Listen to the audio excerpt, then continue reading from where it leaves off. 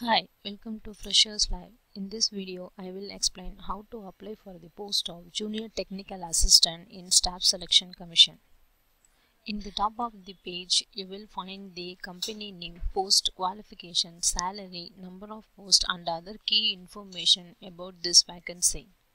This is the link of the video. This link is given below the video. There are so many technical assistant vacancies in Staff Selection Commission. The candidate should read it carefully before fill the application. When scrolling down at the bottom of the page, we see the click here for more details button and click on it. This is the official notification page of Staff Selection Commission. There are 4 junior assistant vacancies in the recruitment, that is data processing assistant, assistant drugs inspector, junior technical assistant and data entry operator. These 4 vacancies detailed notification is given in 1 to 5 pages. Like age limit, educational qualification, salary is mentioned in above pages. Candidates read it carefully and apply for the eligible post. No fees payment for women candidates, physically challenged, SC, STs and ex-servicemen. Mode of the selection is based on candidates' educational qualifications, academic records, percentage of marks.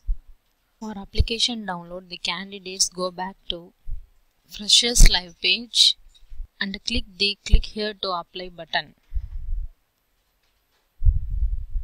This is the application of Staff Selection Commission. We have to use blue or ballpoint pen to fill the application. First, you have to fill the advertisement number. The number is given in top of the notification page.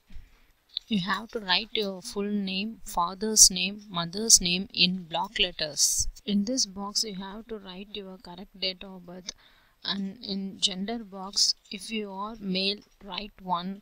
Else write 2. In nationality column, if you are Indian, write 1, otherwise write 2. Fees column, male candidates write 1, women's SC, STs, ex-servicemen write 2 because no fees payment for women's SC, STs and ex-servicemen. In category column, general candidates write 9, SCs write 1, STs write 2 and OBC candidates write 6. If you are ex-serviceman means write 3. If you have claimed the age relaxation means write the 2-digit numeric code, that is intimation, in page number 8 of notification page. You have to write the correct age of normal closing date of application. You should fill the preference for the post, and if you are the ex-serviceman, length of service in years. If you are a minority community, write 1, else write 2. Candidates should fill their educational qualification in this section. If you have working experience, please write down the designation and the nature of duties and period of service in this section. In this section, candidates write their full name, residential address, PIN code, correct mobile number and currently using email ID. This box, candidates affix their recent passport size photograph and put their signature in the box.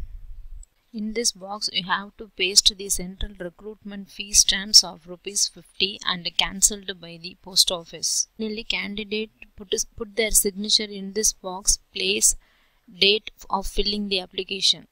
In the application, the candidate should attach the caste relaxation documents, age relaxation documents and self-attested photocopies and mark statements of all the years. The last date of receiving the application is 12/12/2014.